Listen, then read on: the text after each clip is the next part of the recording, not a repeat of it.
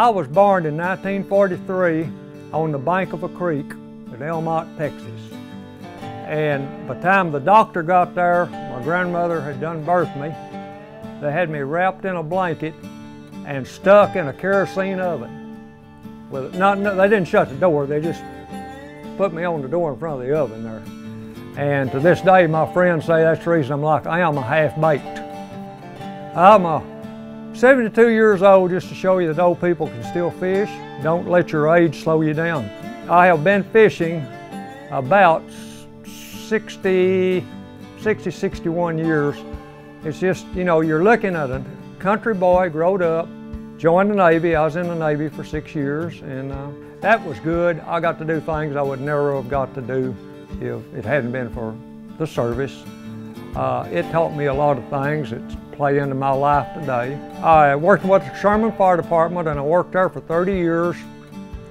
And the last about 10 years there, I got thinking, you know, you're gonna retire one of these days, you need something to make a little more money.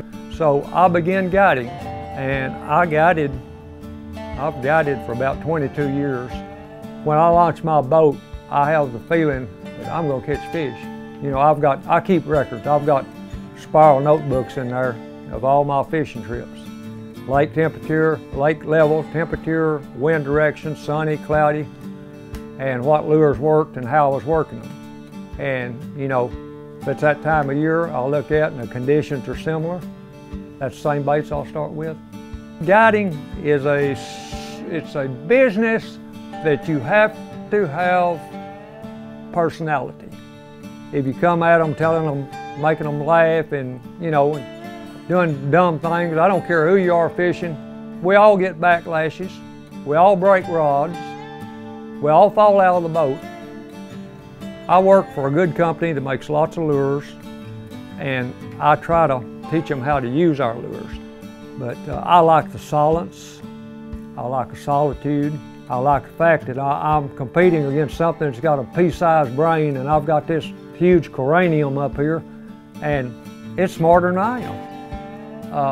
You know, fishing is just you against them. You've got to figure out what they want.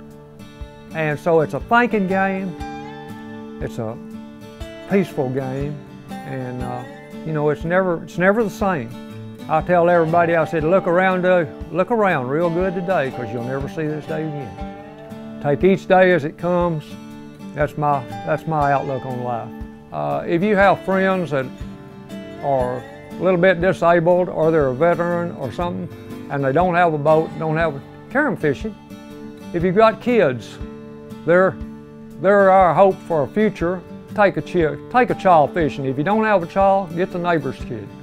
But I'd say the Bomber 6A is the best, easiest to use, and most reliable. It works at night, it works at day, it works in the rocks. You can't hardly do nothing wrong. You throw it out and reel it in, it catches a fish. I started out with Bomber lures.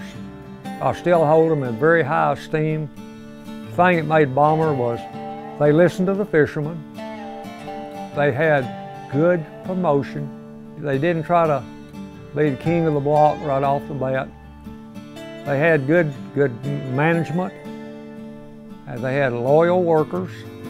I think that's what made me, and to this day I still appreciate Bomber like that.